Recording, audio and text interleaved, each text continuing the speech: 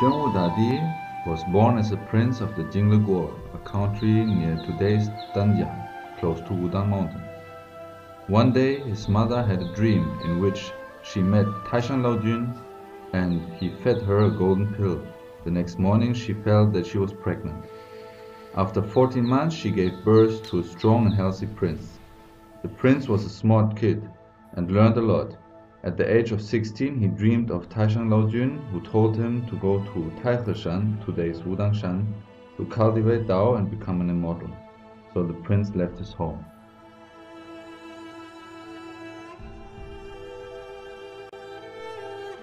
It was an exhausting journey, and all he took was a horse and some money. On the way he met a man who carried his mother because she was sick, and they wanted to go to a doctor. The prince didn't hesitate to give them his horse so they would have it easier. So from now on, the prince had to walk up the mountain. Later he saw a man arguing with an elderly man about his debt. The prince gave the man all his money to pay the debt. So from now on, he had nothing but the clothes he was wearing. His mother, the queen, couldn't bear to lose her son, so she went after him with just a few soldiers escorting her. Every time she got close, the prince managed to escape. 18 times he slipped through the woods, and his mother called after him, so that the path is now called the 18 winding path of the mother's calls.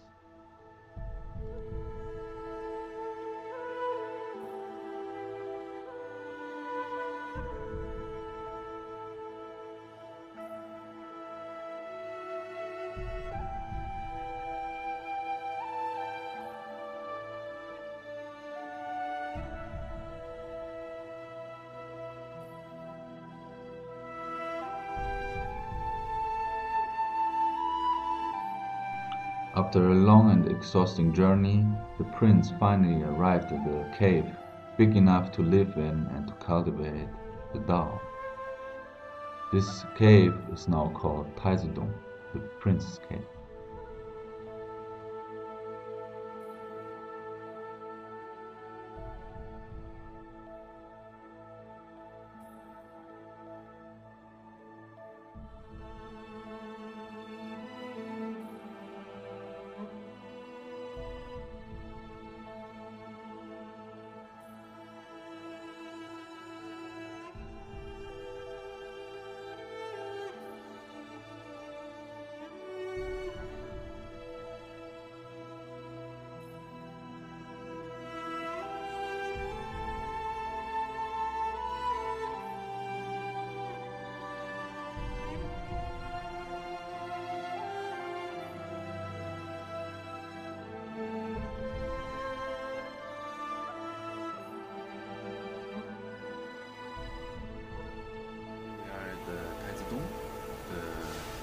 Prince Cave. It's a natural cave, over 36 square meters big, very high, and here's the place where玄武大帝cultivated for 42 years.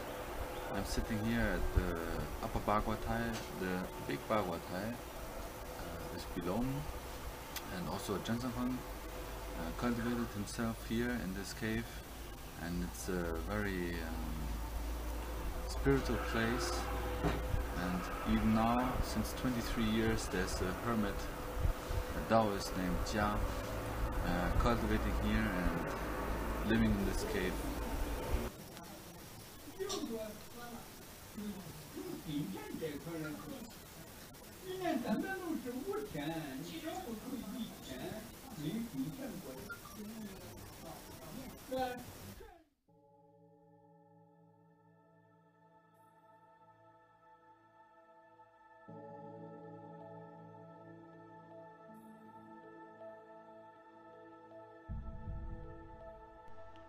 The prince met a meditating master who taught him different practices. This Taoist was Yuan Shi Tianzun. He practiced hard every day and often found quiet places to meditate.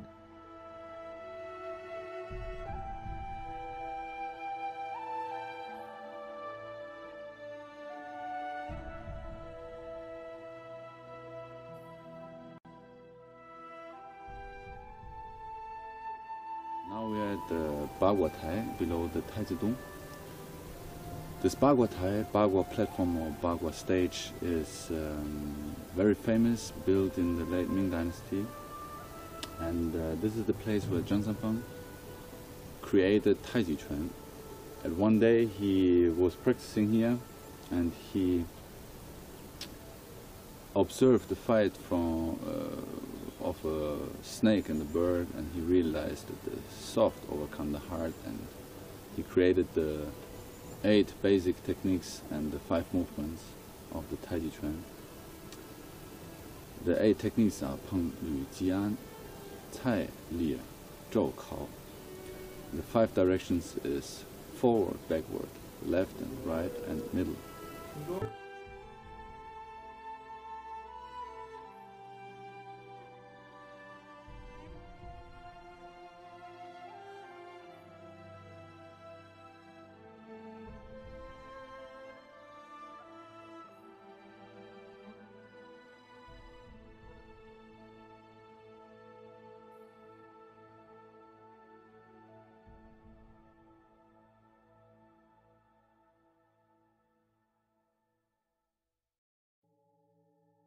The prince couldn't see any progress in his practice, so he decided to leave his cave and the mountain and go back home.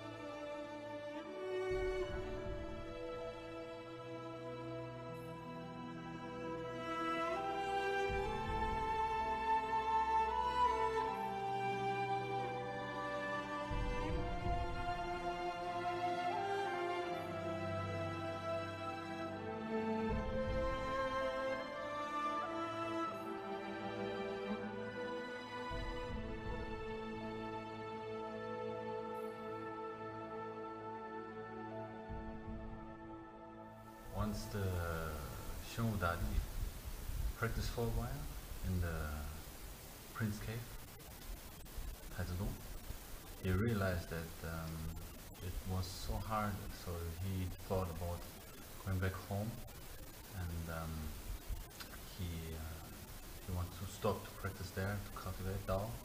So he packed his things and left the cave, go down the mountain, back to the mountain, and when he arrived here at the Mojenjing, the grinding needle well, he met a woman who was grinding a thick iron rod, and while he saw this, he realized that this must be crazy. From a thick iron rod, why is she grinding this? So he asked, what are you doing with this iron rod?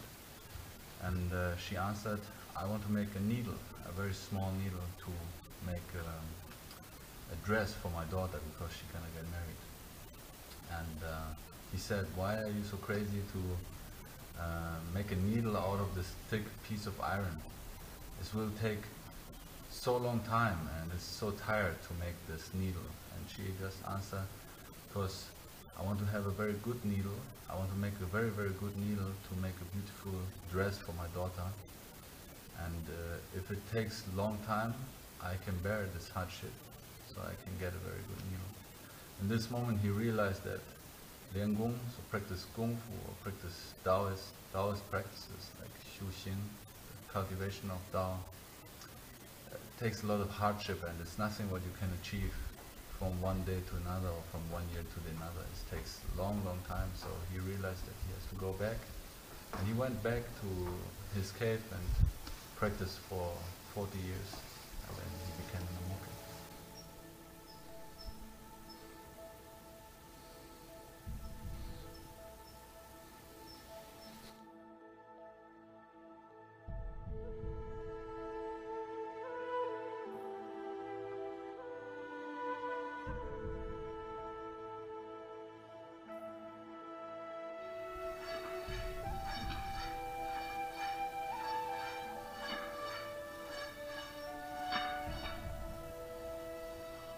After he left the old woman, he turned around to have a last look at her, but she already disappeared. The old woman was no other than his master changed his appearance to bring Prince back on track.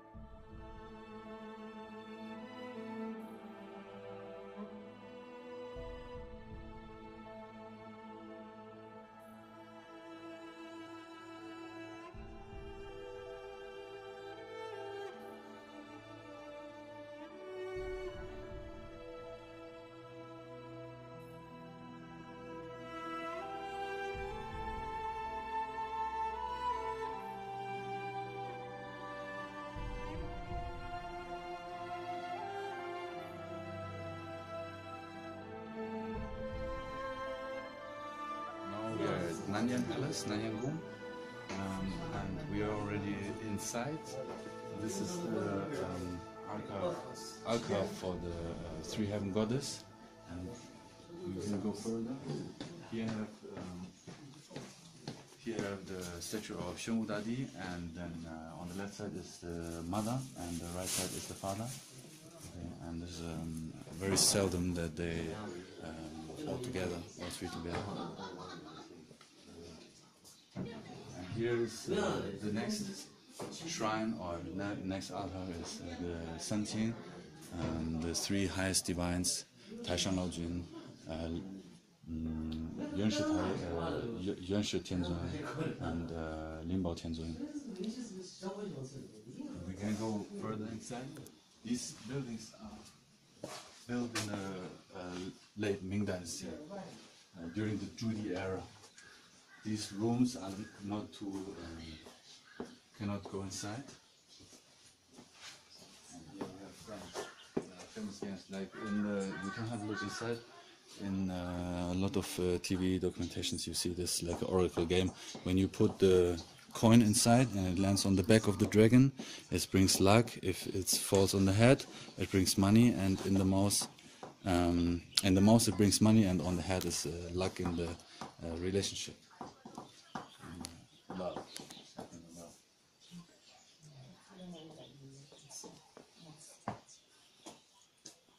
Okay, and here you can go inside. Here are this is the shrine of the 500 Lingguan, like models, the 500 Lingguan, Wu Bai Lingguan.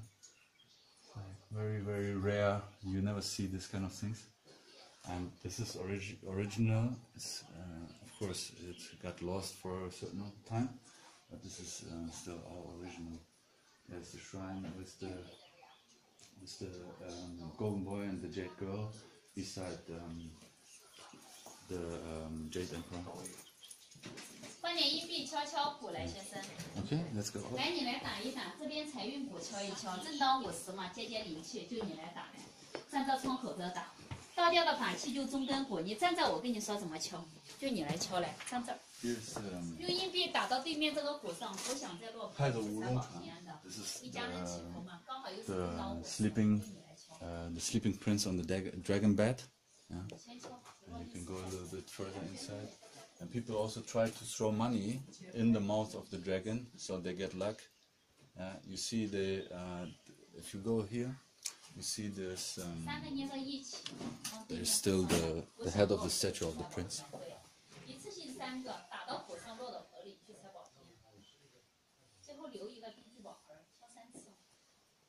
And this is the last statue in the Nanyang temple, Nanyang Gong.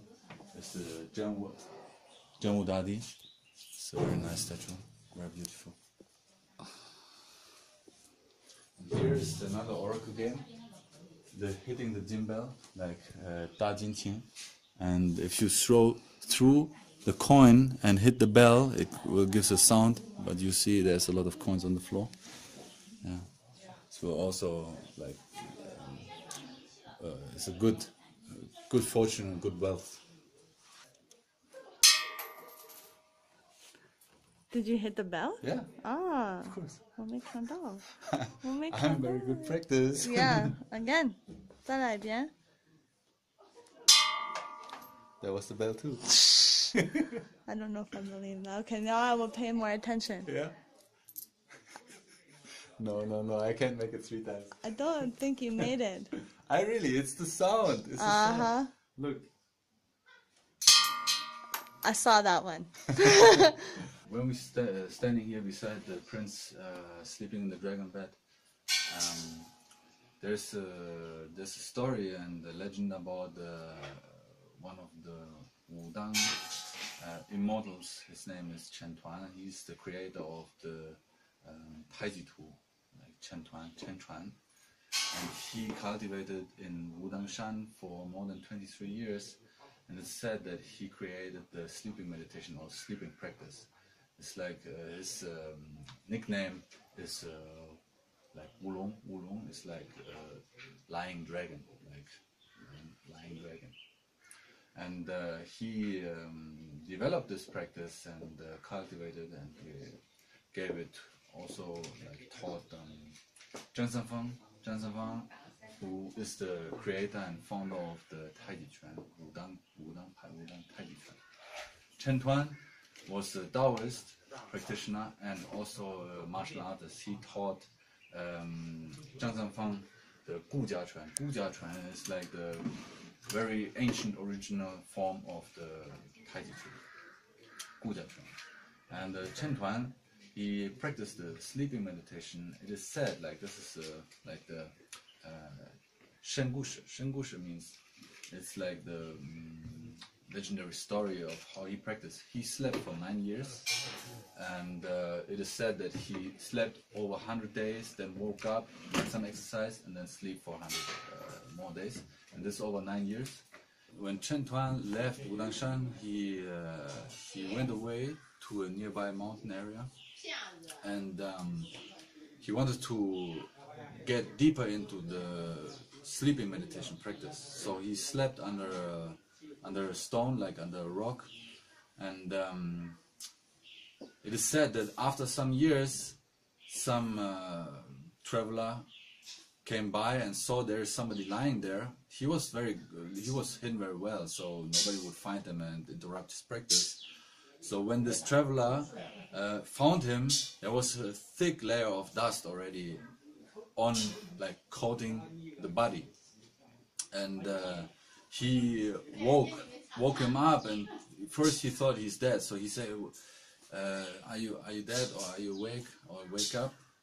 And then Chen Tuan, he woke up and he complained that he couldn't finish his journey to the deepest spheres of the universe. He practiced in the sleeping status of the body.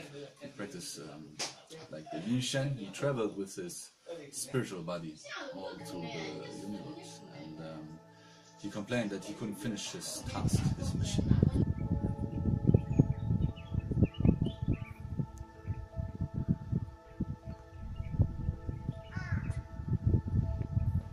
The prince practiced on the mountain already for many years. The animals knew him, and especially a black tiger accompanied him every day and even helped him to carry things. Sometimes he would meditate for a very long time and birds built a nest in his hair. Other times monkeys and other animals brought him food.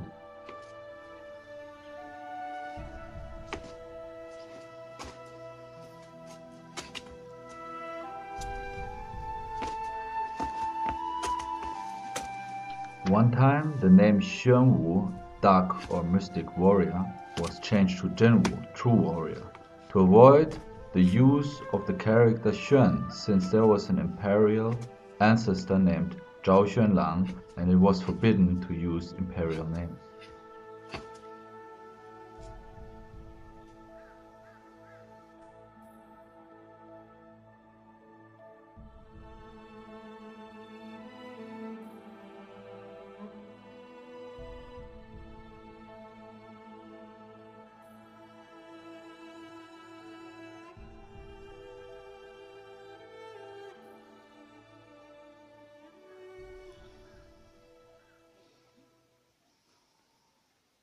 So this place is where玄武大帝trained one day, and this young girl approached him, and because he was cultivating and he didn't want to be interrupted in his training, he got a little bit impulsive and stormed against her. She fell down this cliff. You can also have a look here, it's very high. She fell down this cliff, and in this moment he realized he made a mistake, so he jumped after her to save her life. And in this moment the 5 dragons appeared, and he ascended to heaven. So this place is called the Flying Ascendance Rock, because it's a rock, and it's a very important place for Wudang pilgrims, because this place is where玄武大帝became an immortal, and then he ascended to the heavens.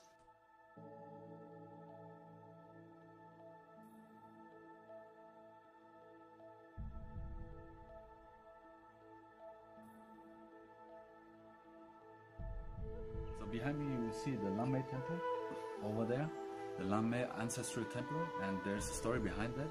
Lamei is a wolf's plum, and the legend is said that玄武大帝, when he just came to Wudangshan, and he already had the plan to become an immortal, or realize or cultivate the Tao, he used the apricot blossom, like from the tree, and the plum blossom, put them together and said, when these two become one, so when there's a fruit coming out of this blossom, he will become an immortal. And later on, there was a tree like growing from these two blossoms.